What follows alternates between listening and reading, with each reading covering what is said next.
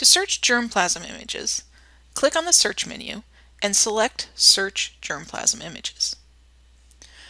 This search is useful for retrieving images of germplasm that are available from GDR.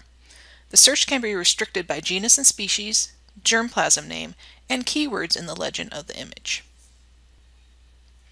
If you are looking for images of a specific germplasm, you can search for that germplasm by name by entering the name in the name category.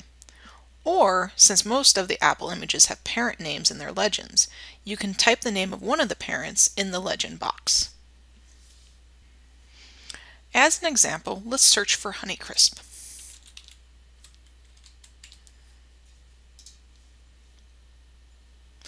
The results are returned in a table that has hyperlinks to more information about each germplasm.